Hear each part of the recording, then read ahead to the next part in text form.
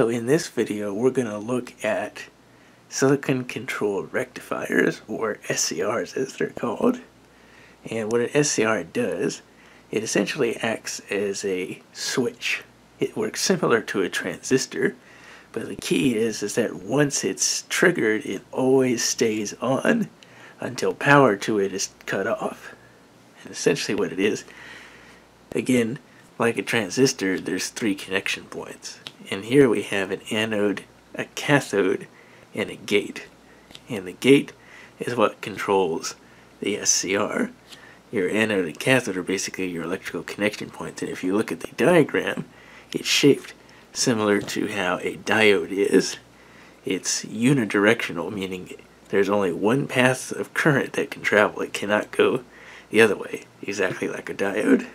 So, when a circuit has power, the SCR remains off, just like a transistor, until it's triggered by something. In this case, we've got a 2.5 volt lamp attached to our circuit, which is what our SCR is controlling. Now, to activate the SCR, we've got a push button switch, and it goes through a 1000 ohm resistor, and we use an LED to confirm that the button's been pushed. So when we activate it, our LED lights up to let us know we pushed the button, and our light comes on. But as you see, I'm not holding the button down to keep that light on. It's staying on by itself. And even if I'm trying to trigger the SCR again, it doesn't make any difference. The light stays on. Now if I turn the switch off and back on, the light is now off again because the SCR is off. But I can easily turn it back on and the light will stay on.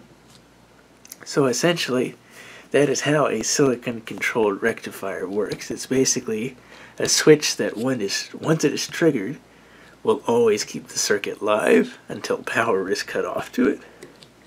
Now I've got another video I've done recently where I take advantage of the functionality of the SCR in a much larger circuit. It's the same video I showed for the transistor to show how that works, so there'll be an annotation or something for that to go to it. But essentially that's what this is about, is looking at how a silicon controlled rectifier, or SCR, works in a circuit.